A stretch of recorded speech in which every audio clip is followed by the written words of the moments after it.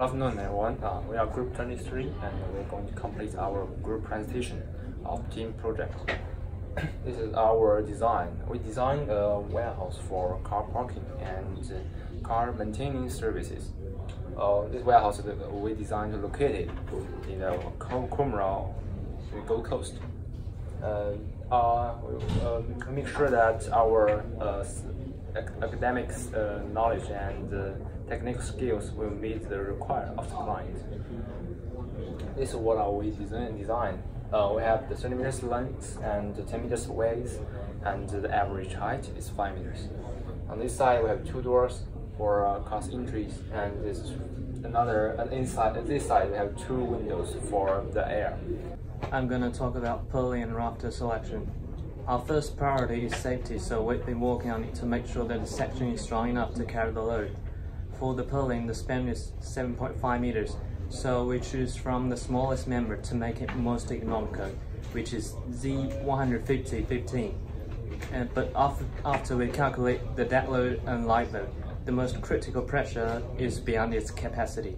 So we check the capacity of a stronger member, which is Z215, and it turned out to be okay. For rafter selection, as it is a relatively long rafter, the span is 10 meters and 5 rafters are used in total, so we think the most economical way is to reduce rafter size. We chose 200 UB 22.3 with 2 fly bracings. The section is strong enough to carry the load. Then we reduced the rafter size to 200 UB 18.2, still with 2 fly bracings, but the section turned out to be inadequate, so we choose 200 UB 22.3 with 2 fly bracings. Hello, I'm Paul. The part I explained is column design. In this part, we should choose suitable column size. The detailed design process has been demonstrated in our report. So, next, I will talk about our thoughts. In our design, the principle is that low cost and high safety, and the column design is an exception. However, it's too much trouble to find the most economical column over and over again, because the change in column will lead to change in M star. If we do that, we should recalculate all the things we have calculated before. In order to ensure the progress and efficiency of our team project, at the beginning, we should estimate the N star by using space case and choose a suitable for safety and economical column. So we choose 150 UC 30 as our columns. Then we check whether the value of phi and C is greater than N star. If that's adequate, our design will be acceptable. Finally, we found the result is acceptable and we use 150 UC 30 in our column design. Thank you. Now it's my turn to give you a brief introduction about how we selected the tension bracing. By using the rafters and the columns we selected just now, the displacement will be more than the limited range. Thus, we decided to use the equal angle as our tension bracing.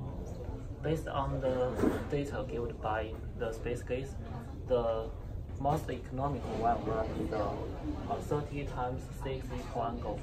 What's more, after calculation, our design load will be less than the capacity of the equal angle, which can ensure our equal angle will be safe in our construction. Hi everyone, I'm Aaron, and I'm gonna introduce the connections of our design. We chose the apex moment design for the rafter to rafter, and we use this plate. It was 410 times 120 times 20 plate, and it was made of 8 M20 bolts. And as to the wells, we use the field wells for both flange and web beams. This design is given by the space case. And as to the column to the rafter design, we use the website connections. The website connections is made of 4 M24 bolts and 144 times 219 times 12 millimeters plate. During the calculation, the edge of from both to the edge is not okay, so we increase it to 37, and after the calculation it was acceptable, and all our aim is to make it safety and economic. So thanks for taking time to view our presentation.